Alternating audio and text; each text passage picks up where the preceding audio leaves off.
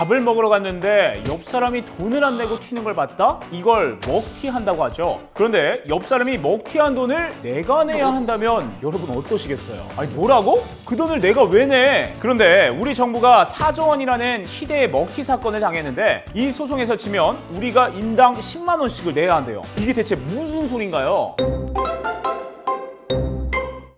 대한민국 금융계를 떠들썩하게 만든 희대의 먹튀 사건을 아시나요? 바로 론스타 사건입니다. 이 론스타라는 외국 회사가 70조 원의 가치의 외환은행을 단돈 1조 3,800억 원에 매입해서 단물만 쏙 빼먹고 도망간 어마어마한 먹튀 사건이에요. 론스타가 대체 뭐길래 우리나라를 탈탈 털어먹고 나간 걸까요? 외환은행은 원래 탄탄한 기업이었으나 1997년 IMF를 겪은 후 그 여파로 인해 2003년 자본위기를 겪습니다. 이때 론스타라는 미국계 사모펀드사가 너희 회사 우리가 살게 하며 다가왔고 외환은행은 회사를 살려야 하니까 어쩔 수 없이 론스타의 말도 안 되는 조건에 회사를 팔게 됩니다. 70조 원의 은행이 단돈 1조 3,800억 원이라는 헐값에 팔리게 된 거죠. 눈물을 머금고 론스타의 회사를 매각한 외환은행은 점차 자본위기를 극복하고 이제야 기업이 정상화가 되나 싶었는데 론스타는 외환은행을 인수한 뒤 3년 만인 2006년에 바로 다시 외환은행 매각을 추진하기 시작해요. 뭐야?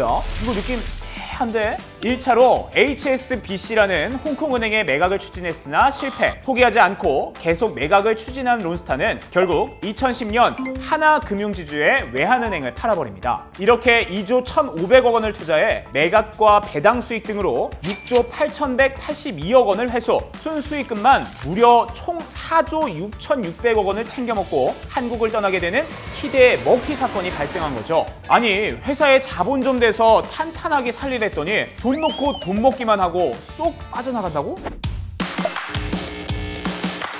대체 어떻게 미꾸라지처럼 성공적인 먹튀를 할 수 있었던 걸까요? 론스타 사건은 당시 금융당국의 실책이 크다는 지적이 많아요. 비금융 주력자는 부실은행이라도 인수를 할 수 없는데 승인이 난 거죠. 경제용어로는 금산분리, 산업자본은 금융자본을 인수할 수 없다는 내용이에요. 예를 들어 삼성전자가 은행을 인수했다고 칩시다. 삼성전자 돈 많죠. 우리나라 최고 기업인데 자본으로만 보면 당장 은행을 살 수 있어요. 하지만 은행에는 우리들의 아주 작고 소중한 예금이 들어있잖아요. 내가 예금한 돈을 삼성전자가 기업 소유의 은행이라고 해서 이번에 사업자금으로 2조만 꺼내서 잠깐 쓸게 이런 식으로 마음대로 사용하면 안 되잖아요. 은행은 우리의 예금으로 운영되는 곳이니까. 그래서 산업자본인 회사는 은행을 인수할 수가 없어요. 금융자본만 인수할 수 있는 거예요. 이런 상황인데 론스타가 외환은행을 사니까 다들 당연히 론스타가 금융자본인 줄 알았는데 알고 보니까 얘가 은행을 살 수 없는 산업자본이었던 거죠.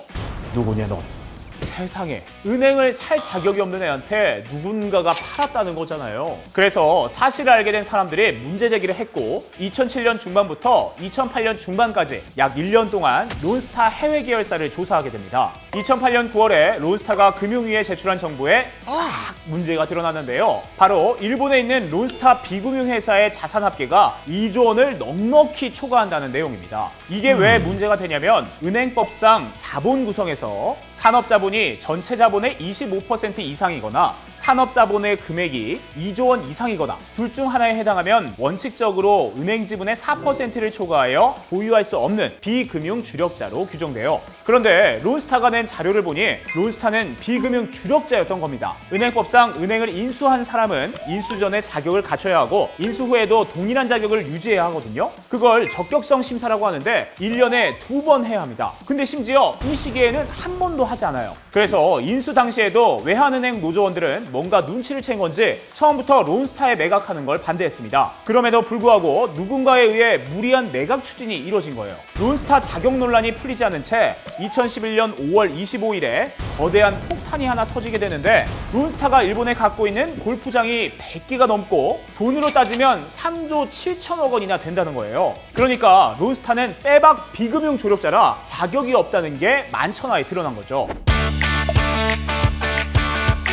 사실은 2003년 론스타가 외환은행을 샀을 때부터 문제가 있었습니다. 론스타가 산업자본인가 금융자본인가 체크할 때 외환은행이 어느 날 갑자기 잠재적 부실은행이 된 겁니다. 부실은행은 예외적으로 산업자본도 인수할 수 있게 해주는데 잠재적 부실은행의 기준이 바로 자기자본 비율 BIS예요. 이 BIS 비율이 8% 이하면 부실은행이 됩니다. 그런데 누군가가 이 비율을 의도적으로 낮춰서 잠재적 부실은행으로 만든 거 아니야? 외환은행의 자산을 저평가하고 부실 규모를 부풀려 정상 가격보다 낮은 가격에 매각하도록 누군가 뒤에서 장난을 친 거 아니야? 라는 의혹이 생긴 거죠. 2011년 론스타가 산업자본임이 만천하에 드러난 상황에서 해외로 도망가기 전에 매각을 중지시켜야 했었는데 이때 금융위는 론스타가 산업자본에 해당한다고 보기 어렵다고 판단했고 그 후 2012년 1월 론스타의 외환은행 매각을 승인합니다. 아니 왜죠? 이때 당시 인터뷰를 보면 론스타가 제출한 자료에 따르면 론스타가 비금융 주력자라고 보기 어렵다라는 애매모호한 말을 쓰는데 그냥 맞다 아니다 하면 되는데 뭐 이렇게 어렵게 말을 했을까요?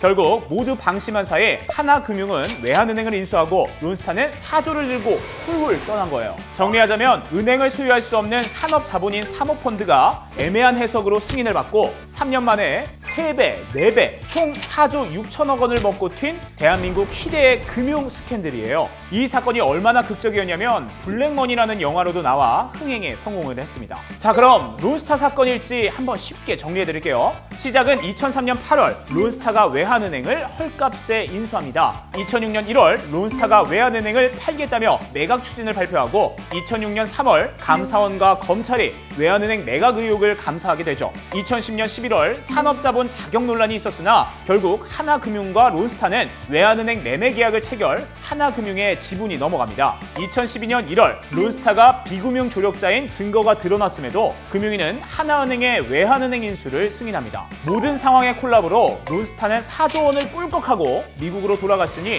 이 악연은 끝난 줄 알았는데 몇 년 뒤 점 찍고 돌아와 소송장을 냅니다. 복수할 거야. 내 돈 내놔. 아니 먹튀해놓고 갑자기 돈을 물어내라니. 무슨 돈? 한국 정부 나 그땐 너무 슬펐어. 너네 때문에 내가 얼마나 손해를 많이 봤는지 알아? 너네가 나 방해해서 더 많이 먹고 튈 수 있었는데 못 먹었잖아. 책임져. 물어내.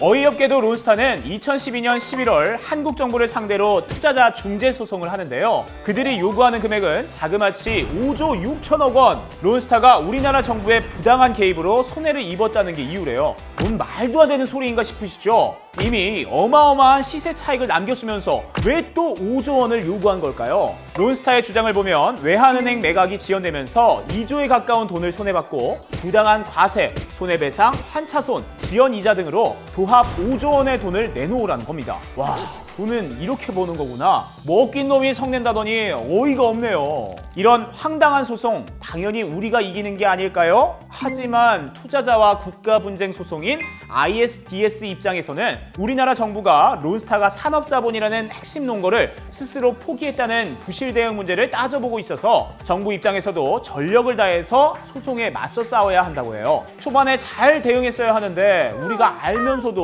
묵인했다는 꼬리를 잡힌 꼴인 거죠.